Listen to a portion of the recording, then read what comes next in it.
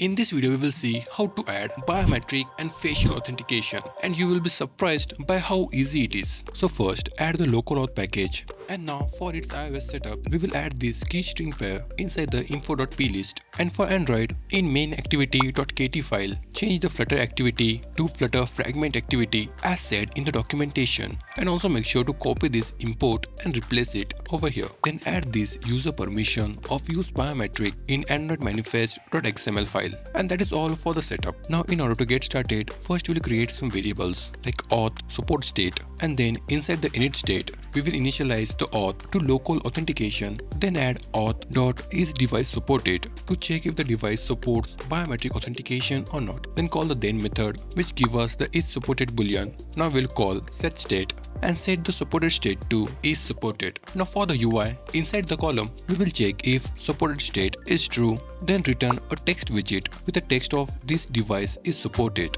or else return a text widget with a text this device is not supported. Then add an elevated button with an onPress equal to get available biometric. This method will return all the available biometric sensors on the device. Then add a child and pass a text widget. Now let's create this get available biometric method. In it add auth.getAvailableBiometrics, which returns a list of biometric type and store the results inside a variable. Then let's print it to see it inside the console. Then make sure to check that if the mounted is false, then return from here, or else we can call the setState. This mounted value represents the state in the widget tree, and it may throw an error if we call setState unless the mounted is true, and with this we are good to run the application. But before that, let's set up our emulator.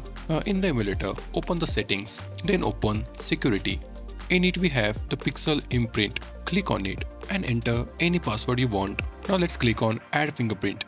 Now to activate the fingerprint sensor, just click on this more icon and navigate to fingerprint, and here we have 10 fingerprints. Choose any one you want, then just click on this touch sensor and it will register the fingerprint. Then click done. Now install the application, and once installed, open up the console. Now when we click on this button, we see the list of biometric sensors available, which are of type weak and strong. Now for iOS, inside the features, in the Face ID, just click enrolled and then hot restart the application, and the Face ID should be enrolled. And when we click on this button, we should see the biometric type of face. Now we are all set to authenticate the user using these sensors. So let's create an elevated button with an onPress of authenticate and a child of text. Below here, let's create the authenticate method. In it add try catch block to catch all the platform exception, and in it we will simply print those errors. In the try block, create authenticate boolean and assign it to await auth.authenticate. In it add a localized reason and pass whatever reason you want. Then add options equal to authentication options, in which set the sticky auth to true, and by doing so the plugin does not return failure if the app is put to background by the system. Then set biometric only to true. This will allow only biometric authentication, not password, pin code or patterns are allowed. And at last, let's print this authenticate variable, and that's all. This simple method will do both biometric and facial authentication. Now let's install the application to see it.